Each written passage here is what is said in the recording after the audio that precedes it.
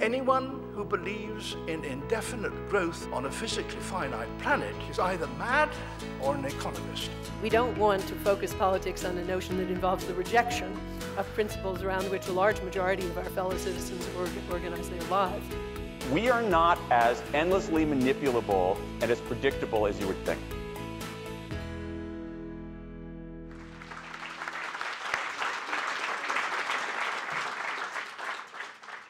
Insights do happen. They are a genuine mental event. They really are responsible for the theory of gravity. In recent years, cognitive psychologists and neuroscientists have begun to probe these very mysterious mental moments. And it turns out there are two defining features of such moments of insight. The first defining feature is that the answer comes out of the blue. It arrives when we least expect it. The second defining feature is that as soon as the answer arrives, we know this is the answer. We don't have to double check the math or think through the alternatives. We know this is the solution we've been searching for. It comes attached with this sense of certainty. It feels like a revelation. It's not quite clear how one could scientifically study these moments of insight, right? Because you can't just put undergraduates in a brain scanner and say, have an epiphany, we're ready for you. That'd be a very inefficient way to collect data. So instead what scientists have to do is come up with a way to generate lots of moments of insight on the fly. And I'm talking tonight primarily about the research of Mark Beeman at Northwestern and John Kunios at Drexel. And what they did is they came up with a set of word problems called compound remote associate problems. I'm going to give you 3 words. You have to find the 4th word that can form a compound word with these 3 words. The 3 words are pine, crab, and sauce. The answer in this case is apple, pineapple, crabapple, applesauce. And so the first thing Beeman and Kunios discovered when they would give undergrads dozens of these compound remote associate problems inside a scanner is that in the seconds before an insight appeared, an obscure part of the brain called the anterior superior temporal gyrus, a fold of cortex in the back of your right hemisphere just behind your ear, showed a sharp spike in activity. It's a brain area nobody knows too much about.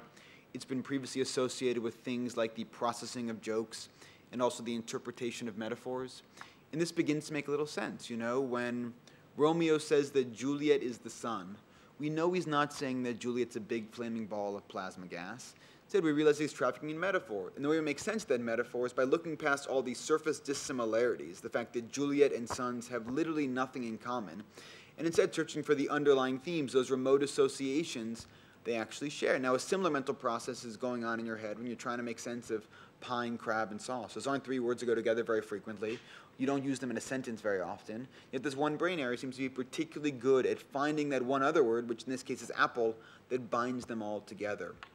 Now, what the scientists argue is that this similar mental process is also required when you solve an insight problem in the real world. That if the answer were obvious, if the connections were on the surface, you would have found it already. The fact that you can find it, that you feel frustrated and stumped and stuck, that the problem seems impossible, is a reminder that the answer probably is going to require you to bring together a set of ideas and associations that seem to have nothing in common. So the first thing Beeman and Kunios discovered is the importance of the anterior superior temporal gyrus. Second thing they found is a bit more interesting. This they discovered in conjunction with researchers at UCL when they hooked students up to a EEG machine. And what they discovered is they could predict, with pretty good accuracy, up to 8 seconds in advance whether or not someone is going to have a moment of insight. The question, of course, is what this predictive signal is. Turns out to be something called alpha waves. Like most things in the mind, alpha waves remain pretty mysterious, but they are very closely associated with states of relaxation. So things that induce lots of alpha waves are things like taking a walk on the beach, taking a walk in the park, playing ping pong, taking a long hot shower, drinking a beer on the couch. You know, whatever it is you do that allows you to stop thinking about those problems at work that you can't solve, that puts your mind at ease, chances are that's also filling your head with alpha waves. How most people think about problem solving is backwards. When you give most people a very hard problem, I think our first instinct is to drink another cup of coffee, to stay up late. But when you need a moment of insight, that's often exactly backwards. You'll be focused, but you'll be focused on the wrong answer. Instead, the next time you need an epiphany, you should take a break. You should take a shower. You should, have a beer or 3. Just last month, a study came out showing that when you get undergrads too drunk to drive, they actually solve 30% more of these very difficult moment of insight puzzles. Now, it would be very wonderful if I could stand up here and tell you that the way to solve every difficult creative problem is to get drunk, is to take a hot shower, is to go on a relaxing walk, to pretend that alpha waves were a universal cure. But of course, we all know that's the case. We all know that, yes, creativity is about inspiration, but it's also about perspiration. In reality, all great artists and thinkers are great workers. Beethoven describes how he often goes through 70 different iterations of a single musical phrase before finding the one that works. In other words, the lesson here is that even Beethoven, the cliché of artistic genius, still needed to constantly refine his ideas, struggling with his music until the beauty shone through. Let's not sugarcoat, this rejecting process isn't fun. It's the red pen on the page and the discarded sketch. Nevertheless, such a merciless process is sometimes the only way forward. We keep on thinking and paying attention because our next thought might be the answer. So what defines this kind of creativity? What sets them apart is a character trait, a new character trait called grit. It's about single-mindedness. I'm thinking here of someone like J.K. Rowling, who suffered through 12 rejections from publishers but kept on writing about that boy wizard in coffee shops while her baby daughter napped. That is grit. It is a stubborn refusal to quit. Grit allows you to practice the right way, which is not the fun way. You can ask yourself, well, which teachers are going to be able to make it through their first year of teaching in inner city public school? It turns out it's the grittiest ones, and the grittiest ones lead to the biggest boost in standardized test scores. Which students are going to be able to graduate from high school and go on to college? It's the grittiest ones, not the ones with the highest IQ scores, and so on. Which entrepreneurs are going to make the most money 3 years out of business school? The ones with the highest levels of grit. That in field after field, grit turns out to explain the most variation in terms of why someone is successful and why someone isn't, because grit allows us to keep on working even when it's not fun. Now, I think when it comes to creativity, grit is even more important, right? Because almost by definition, making something new in this day and age is going to be damned hard. If it were easy, it would already exist. That poem would have been written, that gadget would have been patented, that idea would have already been brought into the world. And so making it real is going to involve lots and lots of frustration and failure. It's going to involve draft after draft. It's going to involve people telling you you're not good enough, you're not cut out for this. It's going to involve people telling you this idea will never, ever work. It's going to involve, rejections from publishers. But in order to make it through, in order to keep on pushing, in order to make this idea real, you need grit. So far, I've been attempting to describe these two distinct forms of creativity, which depend on very distinct mental processes in the brain. The more practical lesson, though, is that different kinds of creative problems benefit from different kinds of creative thinking. So this raises the obvious question: how can we adjust our thought process to the task at hand? When should we daydream and take warm showers? And when should we drink another cup of coffee? What requires relaxation and what requires grit? The human mind has a natural ability to diagnose our problems, to assess the kind of creativity we need. These assessments have an eloquent name. They're called feelings of knowing, and they occur whenever you suspect that you can find the answer if only you keep on thinking about the question. Now, when it comes to creative problem solving, feelings of knowing turn out to be essential. This is because they are a remarkably accurate guide at telling us whether or not we can solve a problem in a given time frame. And this has been shown by Janet Metcalf and others, that when you give people a variety of different kinds of creative problems, they can identify with upwards of 85% accuracy whether or not they can solve that problem in 5 minutes or an hour or within a day. So they can say, yep, I can do this, or nah, this is beyond my reach right now. What makes these feelings of knowing even more useful is to become attached with a sense of progress. So as you're working on this problem you think you can solve, even though you don't know what the answer is, you're still able to say, I am making progress. I am getting closer. The solution, I'm getting warmer to the solution. So when we don't feel that we're getting closer to the answer, let's say, when there is no feeling of knowing, when we've hit the wall, then chances are we probably need an insight. In these instances, we should rely on the right hemisphere, which excels at revealing those remote associations. Focusing on the problem will be a waste of mental resources. We will stare at a computer screen and repeat our failures. Instead, what we should do is find a way to relax. The most productive thing we can do is forget all about work. However, when those feelings of knowing are present, when they're telling us we're getting closer, that we're making progress, then we need to keep on struggling. The last idea I'd like to end with today is a provocative one, and it speaks directly, I think, to the difficulty of fostering innovation. In fact, it suggests that many of the things we do with the best of intentions actually get in the way. they hinder our natural imagination. I think this is best demonstrated by the work of Jeffrey West, a theoretical physicist at the Santa Fe Institute. He points out that from a certain perspective, cities and companies look quite similar, right? They're both big agglomerations, big clusters of people in a fixed physical space. Yet there's one very interesting difference between cities and companies, which is that cities never die. Cities are indestructible. Cities live forever. You can nuke a city, comes back. You can flood a city, comes back. You can have a devastating earthquake and burn the city to the ground. Yet we still have San Francisco. Companies, on the other hand, are incredibly fragile. Even the biggest companies in the world, those multinational Fortune 100 firms, they only live on average for 45 years. Only 2 companies in the original Dow Jones Index are still around. More than 25% of Fortune 500 companies die every decade. As cities get bigger, as the metropolis swells in size, everyone in that city becomes more productive. They're going to make more money, they're going to invent more patents, invent more trademarks. By every metric we have, they're going to look better. As a company gets bigger, everyone in that company becomes less productive. They're going to bring in less profit per employee, fewer patents per employee, fewer trademarks.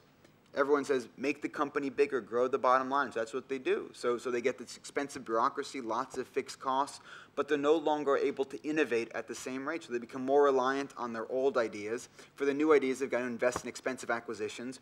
But eventually those old ideas no longer work. They're no longer useful, and those acquisitions don't pan out.